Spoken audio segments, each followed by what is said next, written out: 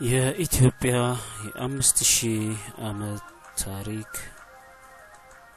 ከኖህ እስከ ኢህአዴግ መጽሐፍ 1 በፍሰሀ ያዜ ካሳ 2003 ዓመተ ምህረት አዲስ አበባ የመጽሐፍ መቅረጸ ድምጽ በአብነት ሀብቴ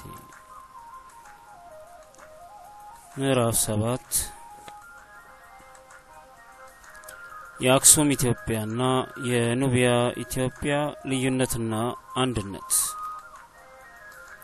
የአክሱም ኢትዮጵያና የኑቢያው ኢትዮጵያ ልዩነትና አንድነት ስንል ከታሪክ አንፃር እንደመሆኑ መጠን የአዲስ አበባ ኢትዮጵያና የድሬዳዋ ኢትዮጵያ ያን እንጂ ሌላ አይደለም። በዚህ ግር ወይም ቅር የሚሰኝ ካለ እሺ በቃ የአስመራ ኢትዮጵያና የአዲስ አበባ ኢትዮጵያ ያን ነው ብለን እናረጋጋዋለን። በዚህ ምሳሌ ካልተግባባን ኢትዮጵያ የ20 ዓመት ታሪክ ያላት ናት ልንል ስለሆነ ይቅርብን። ቀደም ሲል እንዳየነው በኢትዮጵያ በነበሩ የካም የኩሽ ነገድ ላይ ነገደ የወቅታኖች ከተቀላቀሉ በኋላ የአሁኗን ሰሜናዊያን ኢትዮጵያ ክፍል ይዘው ሲኖሩ የነበሩ ህዝብ ደግሞ ወደ ኑቢያ እየተስፋፉ ሄደዋል። ያም ቢሆን በቀድሞ ዘመን በጣም የገነነው መንግስት በመቀመጫው በኑቢያ ኢትዮጵያ የነበረና ነገስታቱ መቀመጫቸውን እየለዋወጡ በየግዛቱም በየነገስታቱ ስር የሆኑ ንጉሶች እየተሾሙ በጋራ ያስተዳድሯት የነበረች አገር ናት። በመላ አፍሪካ ከሚታወቁ የቋንቋዎች ቤተሰቦች መካከል አፍሮ ኤሺያዊ አባይ ሰሃራዊ የተሰኙ ሁለቱ በኢትዮጵያ ይነገራሉ። ዛሬ በኢትዮጵያ ውስጥ የሚነገሩት ከሰባ የሚበልጡ ልዩ ቋንቋዎች ሁሉ ከተጠቀሱት እናት ቋንቋዎች እንደመነጩም ይታወቃል። የኢትዮጵያ ህዝብ ተሰባጥሮና ተቀላቅሎ መስፈር ከቋንቋዎች ስርጭትም አኳያ ሊገለጽ ይችላል። በጥቅል ሲታይ የኢትዮጵያ ህዝብ ተወራርሷል፣ ተጋብቷል፣ ተዛምዷል። በጋራም የረጅም ጊዜ ታሪክ ባለቤትነቱን በጦርነትና በሰላም ጊዜ ተጋርቷል። ምንጭ ፕሮፌሰር ላጲሶ ጌሌሞ 1983 ዓመተ ምህረት ከዚህ አንፃር በኑቢያ ኢትዮጵያም ሆነ በአክሱም ኢትዮጵያ የነገስታቱ የዘር ሐረግ አመዛዘዝ ወጥ የሆነና የተዋረዱን ጠብቆ የተከታተለ አነጋገር ነበረ ብሎ ማሰቡ ብዙ አያስኬድም። ይህ ምናልባት በኋለኛው የአክሱም ዘመን ተግባራዊ የተደረገ ቢሆንም እንጂ በጥንቱ ዘመን ሆኖ ነበር ለማለት አይቻልም። የአሁኗ ኢትዮጵያ መስራቾች አክሱማውያኑ መሆናቸው ይታወቃል። ነገር ግን ታሪክ የሚነግረን ከጎናቸው ያለው መንግስት እየደከመ ሲሄድ የናፓታና የመረዌ አክሱማውያኑ አክሱምን እያገነኑ መነሳታቸው ነው። ዛሬ በርካታ ተከልለው ሁለት የጎረቤት ሀገራት የሆኑት እነዚህ ህዝቦችና መንግስታት በጥንቱ ዘመን አንድ በነበረው ግዛታቸው በአንድ አይነት ስም ሲጠሩ ያሳለፉ ናቸው። ልዩነታቸው በኑቢያ በኩል ኩሾች መበርከታቸው፣ በአክሱም በኩል ሴማውያን መበርከታቸው ሲሆን በባህል፣ በልማድ፣ በቋንቋና በአምልኮ ላይ የተመሰረተ ሆኖ እናገኛቸዋለን። ይህም ሲባል የናፓታና የመሪዎቹ ከግብጽ እንደመዋሰናቸው መጠን ቋንቋና ባህል፣ ወግና ልምድ፣ አምልኮና መሰል ነገሮቻቸው ከግብጽ ጋር የተወራረሰ ነው። በአክሱም በኩል ደግሞ ከደቡብ አረብ እንደመዋሰናቸው መጠን የተጠቀሱት ነገሮች ከደቡብ አረብ የሚወራረሱ ናቸው። ደቡብ አረብ ስንልም በየመን አድርገው ቀይ ባህርን ተሻግረው የገቡ ያልናቸውን የሴም ዘሮች መሆኑ ነው። ይህ በእንዲህ እንዳለ አረብ ስንል ከእስልምና በፊት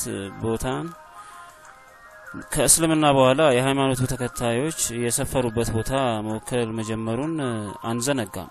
በአሁኑ ጊዜ በኢትዮጵያ የሚነገሩ ቋንቋዎች በምሁራኑ እይታ በሶስት የተከፈሉ መሆናቸው ይታወቃል።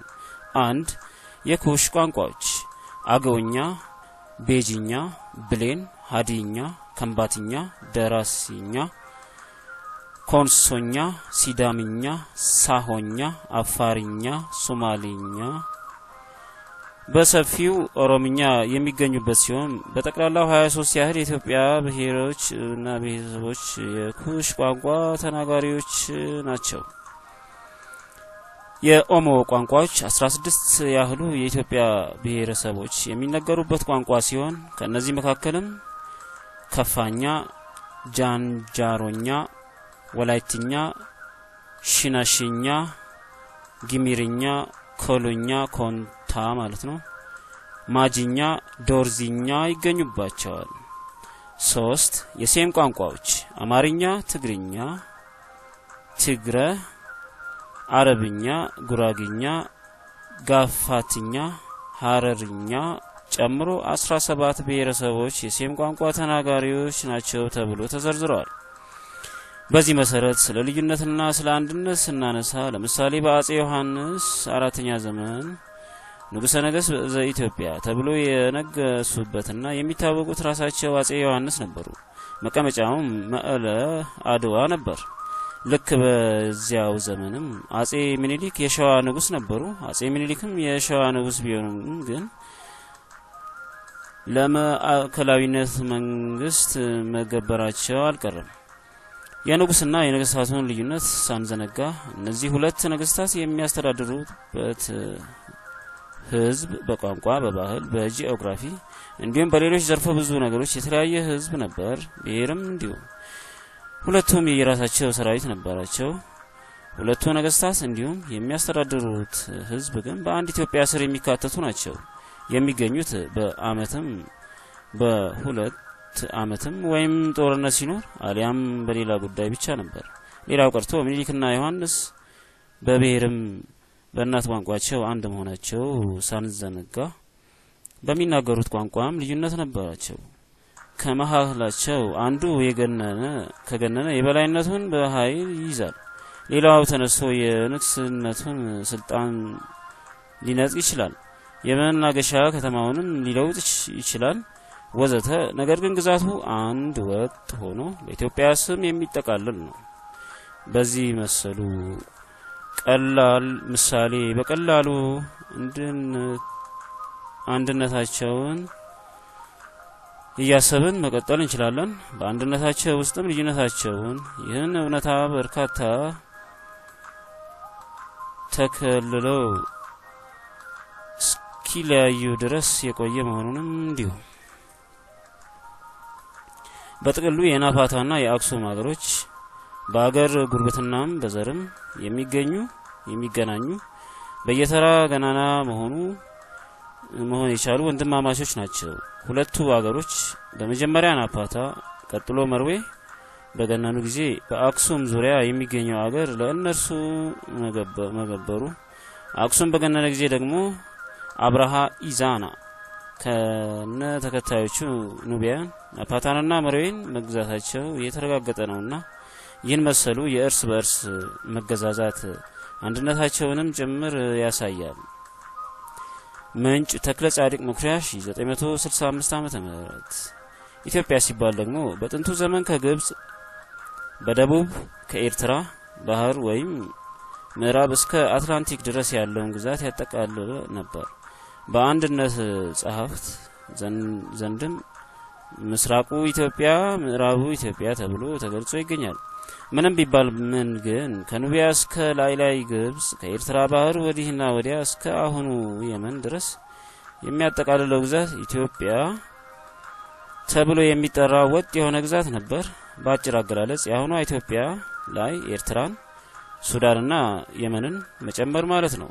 ስለዚህ ልዩነታቸውን እና አንድነታቸውን ስናይ ልዩነታቸው ጠባብ፣ አንድነታቸው ሰፊ ሆኖ እናገኘዋለን።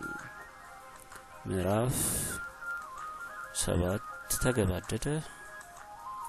ይቀጥላል።